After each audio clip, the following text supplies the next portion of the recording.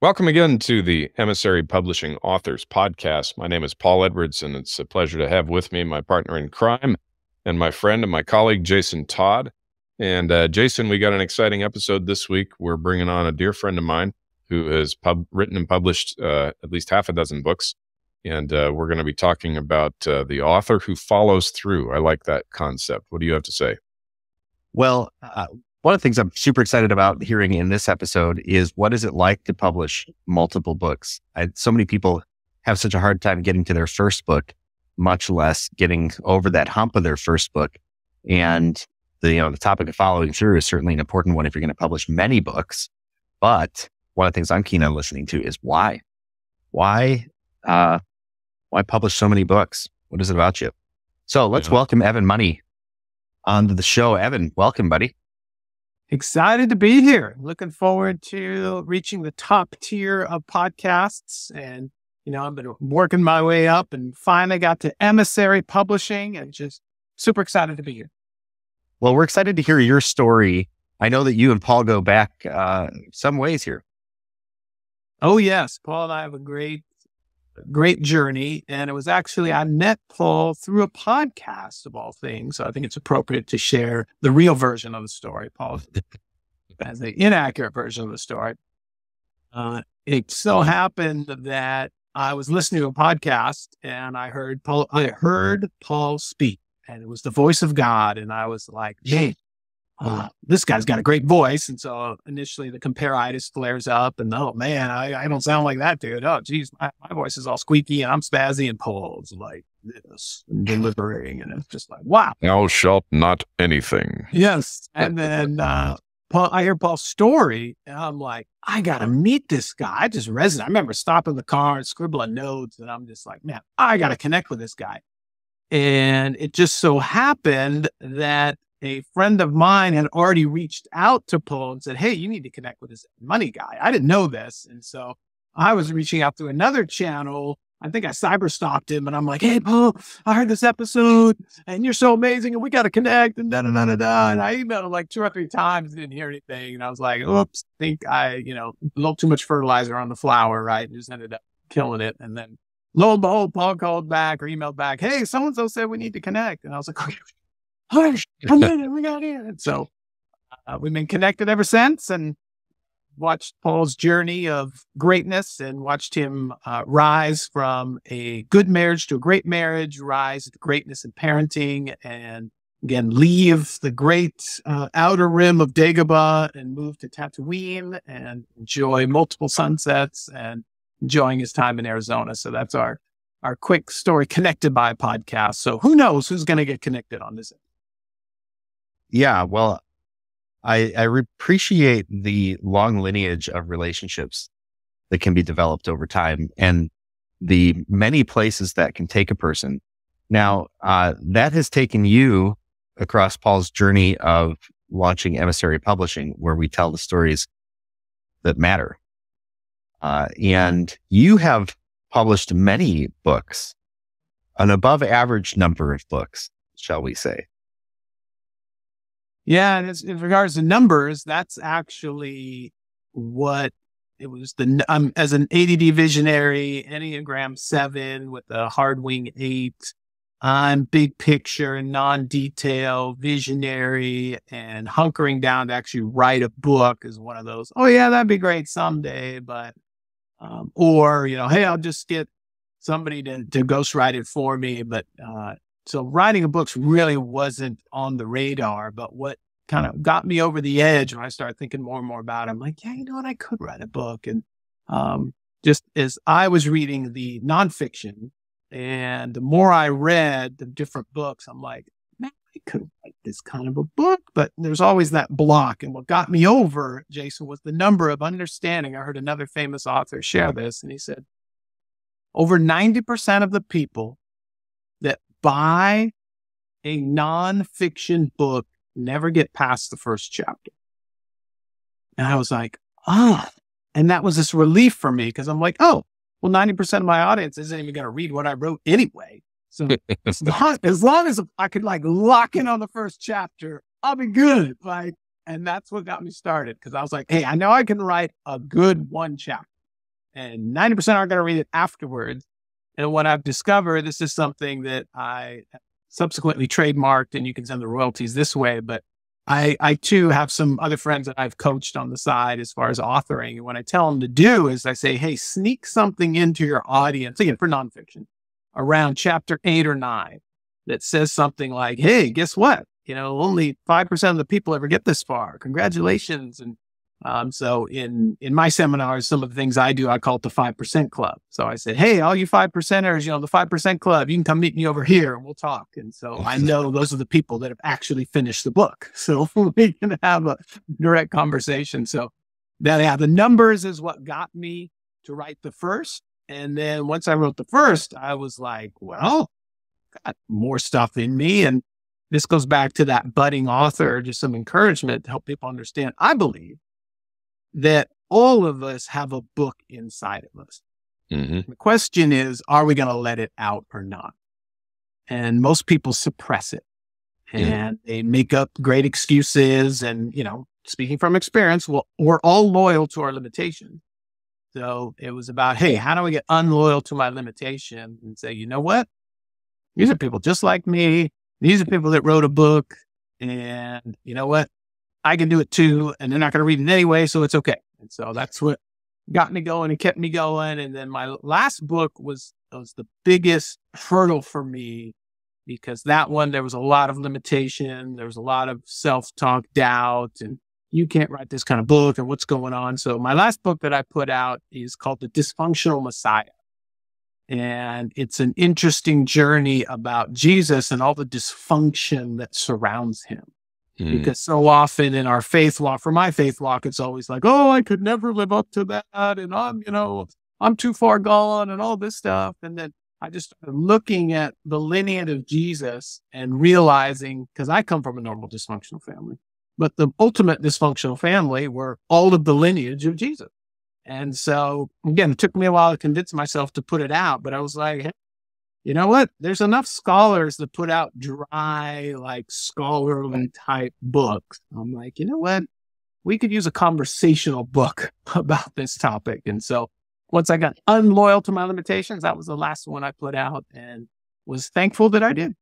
What I hear in all of that is that even a person who writes many books still hears in their head all the ways they can't say this, they shouldn't say this, which I think that some people, when they embark on the writing journey and think, man, I'd like to write this book, they think they're the only ones who are struggling with this. And then somehow somebody who's produced a lot of work, they don't have that issue. You are not like me, Evan. You don't know the troubles I've seen. When in fact, you have just determined, I love what you talk about, you're going to be not, less loyal or not loyal to your limitations. Absolutely. Yeah. It's hilarious how selfish people can be, right? And just like, no. It's hilarious because when it's, as a coach, I coach high-end CEOs, I coach nonprofit leaders, and it's so great because I can spot other people's limitations a mile away, right? And it's like, oh my gosh, look, man, just do this. But when it comes to my limitations, it's like, wait, you don't understand. Like, hold it. Mine are different. Mine are special. Like, this is mine over here. So I think every author, and I'll use someone from Paul's former solar system, but I had a buddy up in Washington. He wrote a book called The Power of the Second Thought. And just this concept was so brilliant of like, you know what, 99% of the time, the first thought that comes to your head about anything isn't really going to serve you. So when that guy cuts you off in traffic, when your kid backtalks to you, when someone's doing whatever, your first thought is not like, oh, how can I love and serve today, right? It's something else. Or, hey, I want to write this book, or hey, I want to do this, or hey, no, I need to call those Emissary Publishing guys. The first thought is like, nah, right? So letting that first one go by, not attaching any should, shame, or guilt or judgment to it. And then being able to have a second thought ready to replace that with. I think that's the power of this show. What you guys are doing is, there's obviously a thread to all these different authors. And it's like, wait a minute, how many different authors do I need to listen to realize that, gosh, I could do this too. And clearly, if that Evan Money guy can write a book, surely I can do something. So this thread of just helping people understand. And then that could be a great second thought. So anytime you have that fear, shame, guilt, doubt, you have a second thought ready to replace that with and to focus on that. And just instead of stewing on that first one, it's just let it go by and have a second thought ready to replace that. Of like, hey, you know what? I can do this. Hey, this is possible. Hey, look, I've got support here. That's what I love about you guys. Like me, I was stumbling, fumbling, bumbling. And, the more I talked to Paul, I was like, man, it would have been so much nicer to work with you on some of my book. Now I got to get a lot more of that. Would have been so great. And with that, it's also, again, just understand that everybody's different at different spot. So some people may need just encouragement. Other people may need like, dude, my adjectives suck. Paul, help me out. Like, help me out to say this better. And the last thing I'll say on this, another thing that really helped me and I appreciated is transparency. So I like to carry that forward and be over transparent. But the great John C. Maxwell, who's written, 50 books now or something insane like that. But early on, he was always up front. He would always talk about in his speeches and all this. He would always talk about his writer. I believe it was Charlie Wetzel. Yeah, my writer, Charlie Wetzel, my writer, Charlie Wetzel, my writer, my writer. Now, Charlie's name is not on any of his books. Charlie doesn't get any royalties, but John was always up front about saying like, hey man, it's a team effort. Like, it's not just me and my yellow pad. Like he's old school. He's got the pad and pen and does all, still does all that. But he was right up front, letting everybody know, hey, look, I got a writer. I got a guy that helps me shape this. I got a guy that helps me bring this message across. So yeah, everybody's got a book in them. Everybody's got a message in them. And again, what I love about you guys is you're there to support in different ways. And it's not a cookie cutter approach. And the more support you have, the better the book turns out to be. I was thinking, Jason, as Evan was talking there about the second thought, back to what originally brought us together, because of course, Ev, you don't know this about Jason, but it's one of our favorite stories to share with people is that, he had wrestled for nearly 10 years to write his first book and numerous starts and stops, get through 3, maybe 5,000 words. And then just, is what I'm saying even matter? Is anybody going to care? All the things that authors usually go through. And then there was, this moment where, he took a risk working with somebody who had just a little bit more experience in that area, was qualified to encourage and also to say, this part needs to change or it needs to be moved or we should just cut it. And that was the big thing that sort of forged our partnership, was the whole experience of helping him to create. And, at the end of it, right, he'd never got past 3,000 or 4,000 words. Now he was at 60,000 words.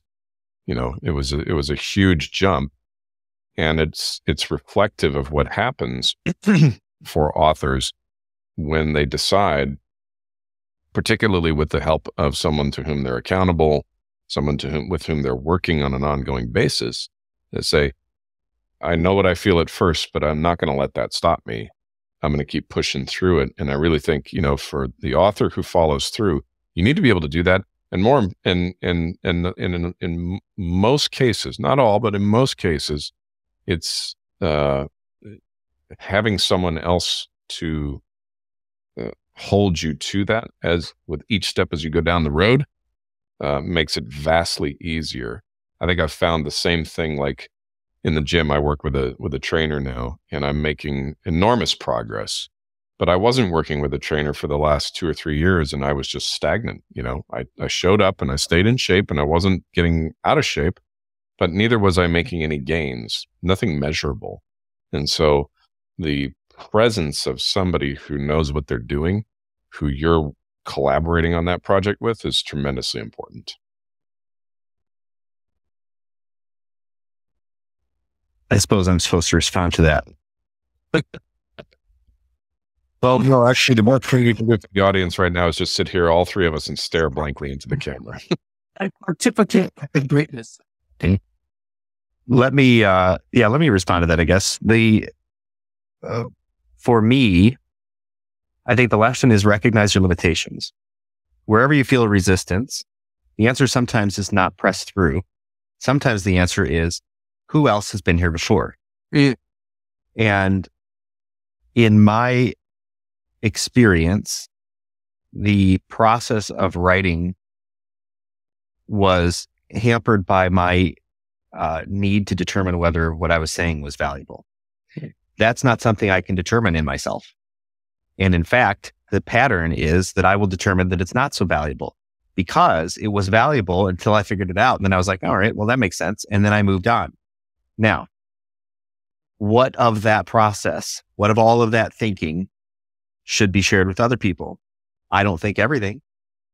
And so it was helpful to have Paul to be able to bounce ideas off of, so he could help me see what was valuable, and I could adjust my own barometer. How much? When was the pressure too great? When was the pressure too little? When did I say too much? When did I say too little? Right? I needed somebody outside of that process, outside of the process that existed in my own head, to offer new input, which I think is important. Now, I know that because I know me. The other thing was that there are just some technical parts that it was easier to have somebody, it was more reassuring, not easier. It was more reassuring to have somebody just say, here's what's coming next. This is the process. So I didn't have to make it up. And that I thought was very, very helpful. Now, from the writing perspective, I can write. I can speak.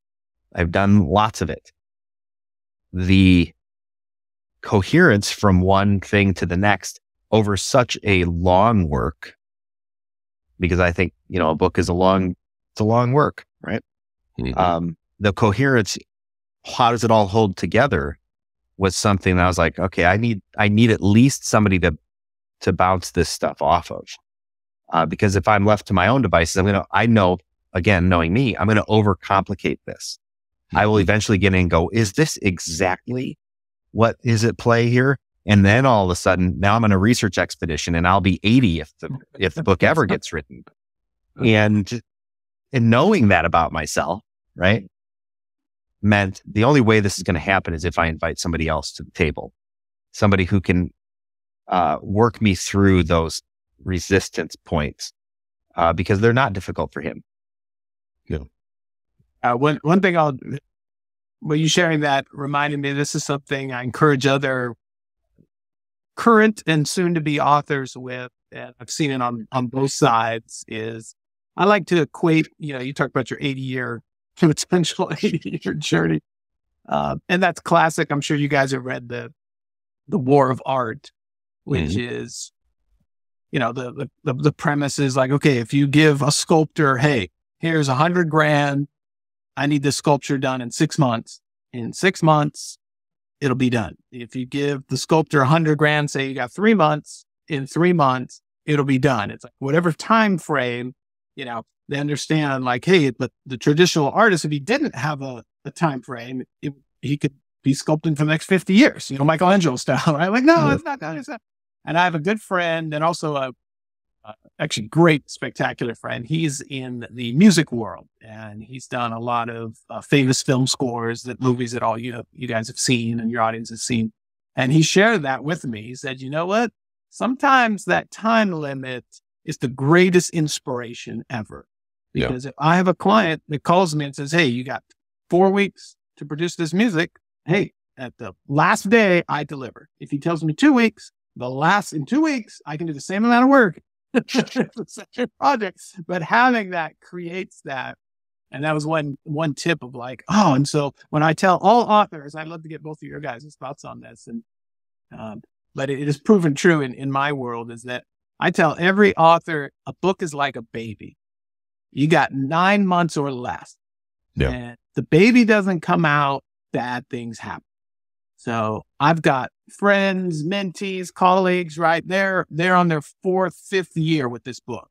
And it's like, man, if somebody was pregnant for 5 years, that baby's dead a long time ago, right? And it's, it's the War of Art, right? He keeps wanting to rewrite it. Well, I've grown so much over the last year. I want to rewrite this. And it's like, exactly. So you're always growing. Mm-hmm. you're going to want to rewrite every day. It's like you got to ship. And then that's, I think, the premise of this episode is that's why multiple books came in for me, because it was like, oh, yes, I've grown since I started writing chapter 1. And guess what? I can put that in my next. Yeah. That'll help me finish this book. And so I think that that 9-month window is really helpful for me of like, man, baby's got to come out or bad things happen, or you just get stuck in that self-doubt or that growth, even the other way. I've grown so much, I got to shift and change. So I'd love to hear your guys' thoughts. And do you guys have a specific time window? How do you do it? Is my 9 months pretty accurate? Let me know. Well, I was super encouraged because when I started working with Paul, he set the timeline of 12 weeks. Ooh. And I thought, all right, did some math on it. I thought I can produce the required number of words. There is in fact enough time. What I was not expecting was the process of writing this book was very contrary to the process of a lot of other things I've done in business.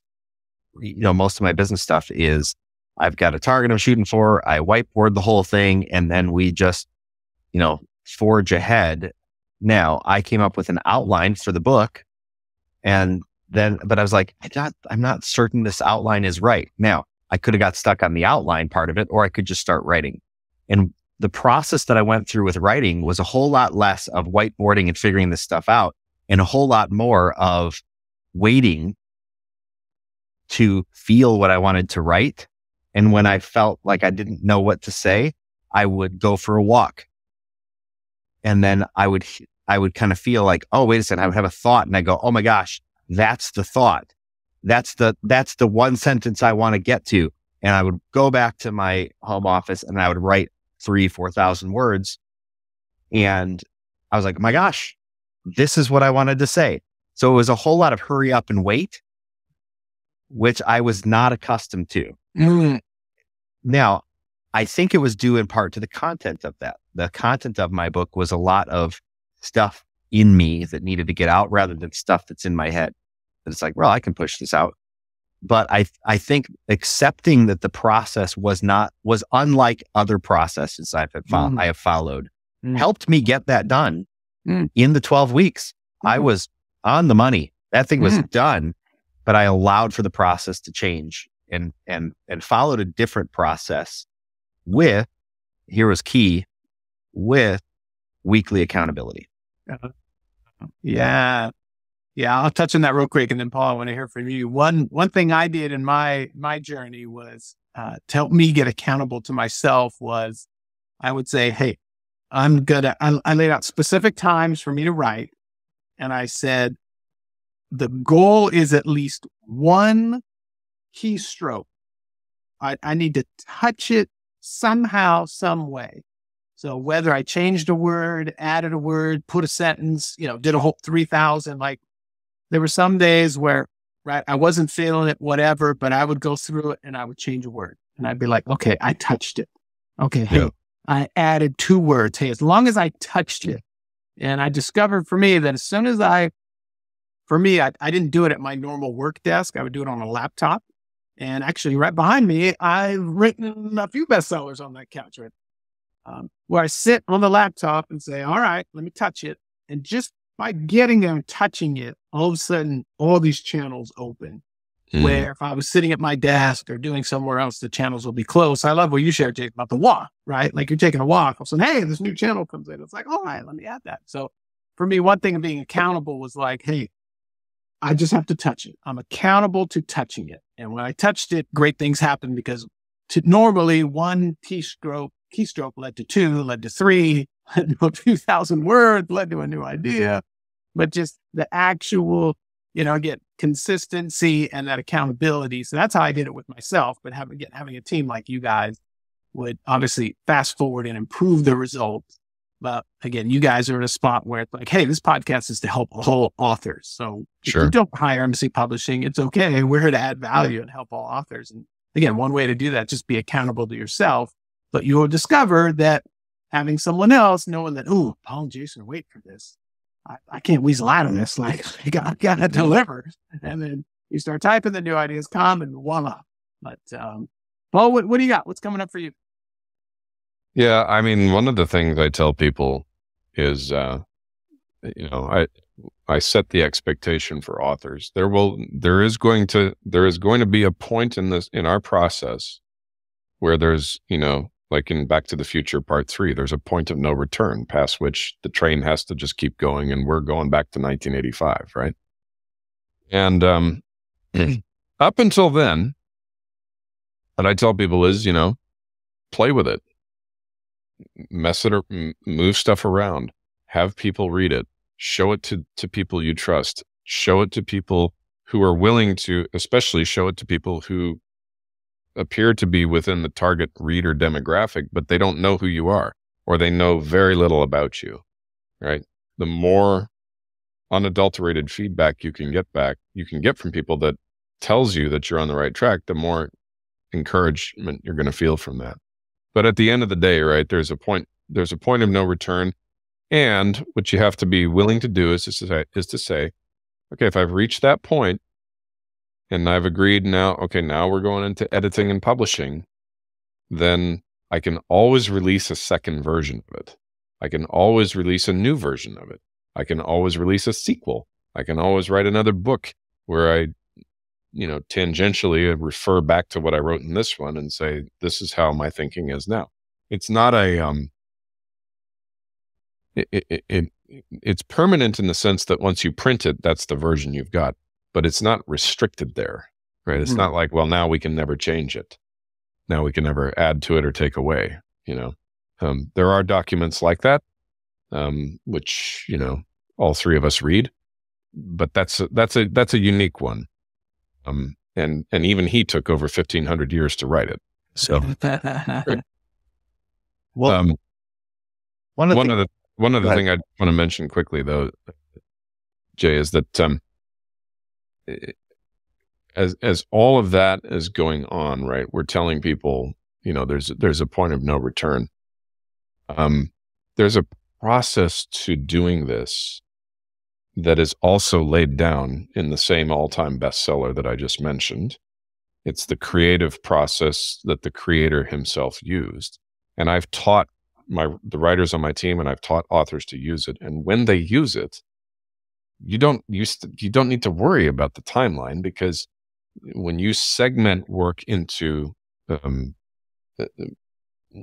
early on, like outlining and deciding what you're going to write about, and then you let your brain sleep on it, and you wake up and you execute the next morning. And this is a bit of a sneak preview of what we're going to teach at our upcoming workshops, right?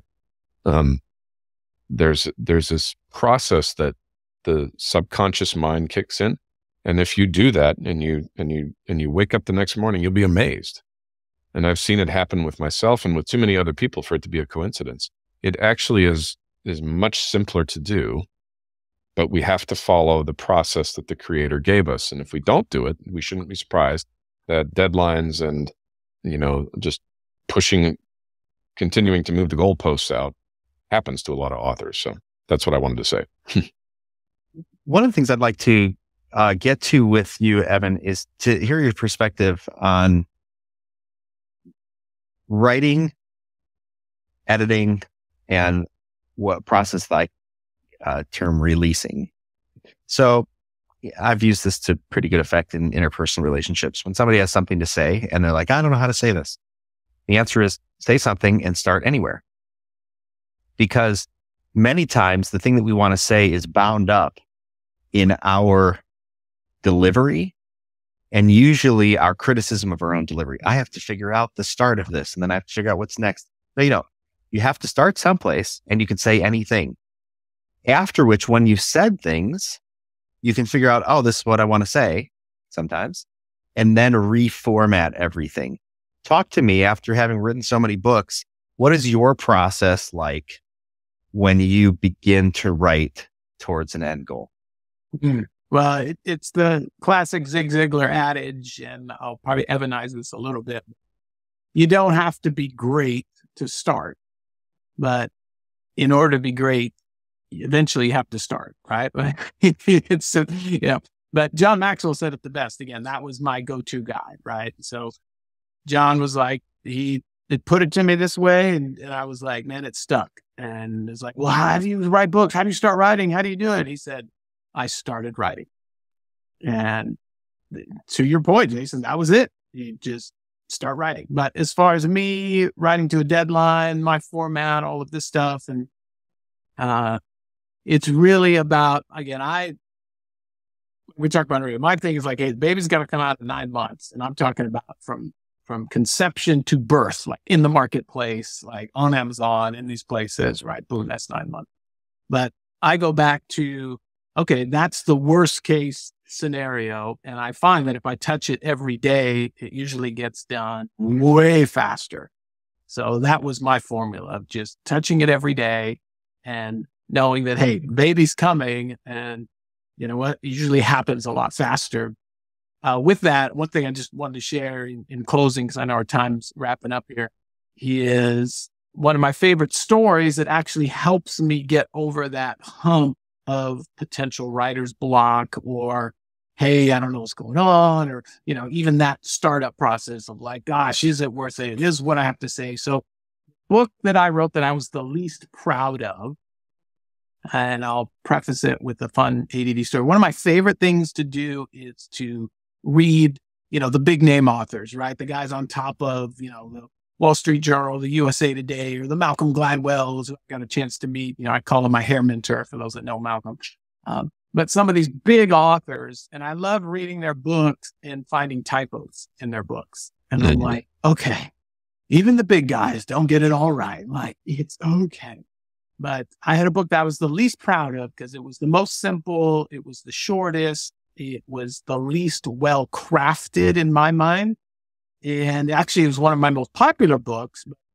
My son told me the story. And again, that's something that I always go back to when I start the self-doubt journey of, I sent a bunch of books with my son. He was living in Florida at the time, and he was coaching at a parkour gym. So it's a bunch of 20-something guys that are, you know, kind of, you know, living that single guy life, right? And they all kind of, you know, shared a one room roommate kind of thing, and everybody sleep on sleeping bags and this. And so my son told me the story you know, I didn't prod him or anything. He just told me the story one day. He said, yeah, I finished reading your book. It's called Money Talks, Negativity Walks. And it was on the table, and one of the other coaches was reading it. And he's reading it. And then my son's sitting there, and he's talking to my son. He goes, hey, man, this book is really good. And my son said, well, you know who wrote that, right? And he looked on the front of the book and saw, you know, my name. And, you know, obviously Money is the last name. It's pretty catchy. And then he like looked down, looked at my son, looked down, and he's like, your dad wrote this? He was like, yeah. He's like, dude, this is awesome. But what's funny is my target market was not the 20-something parkour coach, but to know that, hey, it changed this kid's life. And that was the book I was least proud of and least everything about of. And it was like, okay, you know what? Worst case, I got a niche in the early 20s parkour crowd. But that I think that to me is really too often we don't get to, when we throw the pebble in the water and the rings go out, you know, the rings don't report back, right? So knowing that, hey, just getting this out there, starting the process, just begin writing, and knowing that if I touch it all the time, the baby's going to come out. I will give birth to something, and who knows where God's going to take it, right? Of like, hey, you don't know. And so that one is whenever I'm in those self-doubt moments. And last fun author story. So oldie, but a goodie, but he was the founder of one of the most famous churches here in Southern California. And he's written a bazillion books, one of my go-to old school authors. And he said his book the best. He's like, you can tell when I'm at my lowest point when you catch me reading my own book. Like, uh-oh, something's wrong. He's reading his own book. I just thought I'd share that. Hopefully that adds value to your guys' audience. Well, I think it underscores the fact that sometimes we write for ourselves, and there are so many people just like us. So if we wrote to encourage ourselves, imagine how many other people need that same encouragement. Yes. Don't discount it. and don't critique it so much that you decide never to say what you need to say. Yeah. Yeah. And never forget, right? Like Jason, you and I have said this many times, and you and I have been through it many times, right? What is obvious and simple and automatic for you isn't like that for the next person who's coming along. I'm always surprised when I get people who discovered my book or who heard about it from me or from someone else and bought it, and they're raving to me about, something that I share, a tactic or a strategy or something like. And I'm like, I thought everybody did that. I still, even though I wrote the book, and even though I know intellectually that that's not true, I forget. I'm always surprised by the fact that there are people out there who don't understand what I have come to understand. And of course, I somehow I forget that there was a time that I didn't understand it either. I wrote the book because I learned it, not because it was innate. Yeah. So yeah, it's so easy to lose sight of that. It's harder to lose sight of it when you produce messages in community with people who, go the distance and are as committed to it as you are, and that kind of thing. And that's what we're always trying to be for our authors. So yeah, I love it. Well, this has been really good, Eb. I actually didn't know that about you until today. I knew you had I knew of 2 of your books. I didn't know you had that many. And this has been a wonderful perspective, I think, for people just to understand that the author who follows through is not usually following through on sheer willpower and pushing their way through. No, in fact, very often they're kind of in a sling, almost helpless, but they're being pulled through by the right people, and they're also working hard ahead of time to create circumstances that make it very easy to make small but gradual gains, so that this period of time that feels quite small actually turns out to be quite large, and usually you get done way ahead of schedule. I think that's very valuable for authors to remember along the journey. And in that spirit, Ev, if people want to learn more about you and find copies of your books, what would be the best place for us to tell them to go to? Oh, well, other than Amazon, you can just go to evanmoney.com, and there's a lot of fun, life-giving information and tons of cool videos. And there's a section for all the books, and you can go through that way. But lots of fun discovery and cool stuff at evanmoney.com. Fantastic. Good stuff. Well, thank you so much for being on the Emissary Authors Podcast. I know I've got some takeaways that are good, fresh reminders that if we have a message to tell, we have to tell the message. Otherwise, it's not going to be told. Yes, and Jason, I appreciate your insight as well of dealing with, again, interpersonal relationships or even clients of where do I start? Oh, I can't get it out. It's like, well, just start talking, man. Like, let's just say something. Start anywhere. Love it. Yeah. Yeah. Well, that's the time we've got for this new episode of the Emissary Authors Podcast. Grateful as always for your friendship and taking the time to be with us, Evan. My name is Paul Edwards, and my co-host is Jason Todd. You're listening to the Emissary Authors Podcast, where we help faith-driven founders, CEOs, and entrepreneurs tell the stories that matter. And we're going to see you on the next episode.